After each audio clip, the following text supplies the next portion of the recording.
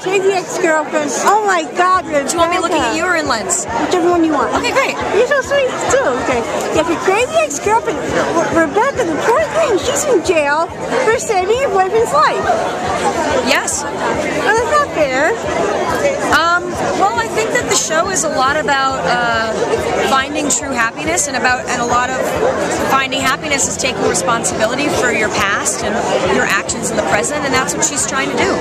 Yeah, it's so amazing because every time me and my friends watch it, we're glued. Okay, after the hour is over, when we watch the show, everybody's like glued to the TV. After it's over, we're like, oh no.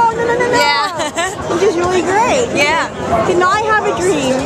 You're presenting to THOM tonight. Yeah, I am. It's so awesome. How are you involved with this foundation?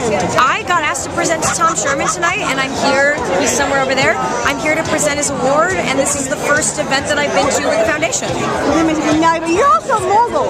Okay, Crazy Ex-Girlfriend is your show. Yeah. It's amazing. Yeah. Okay, can you tell us the story of how you got all the way to CW and on TV? Oh, well, THOM was actually instrumental. Basically, we were a pilot with Showtime. We got passed on by Showtime, and we sent the pilot around to different networks, and CW wanted it. It's so amazing. Yeah. Okay, everybody, can you see Rachel? Rachel is so sweet and nice in person. Thank you. Oh, you're welcome. Okay, now what is the dish on next season? Can you tell us? We haven't gotten ordered to a new season yet, so I can't tell you anything.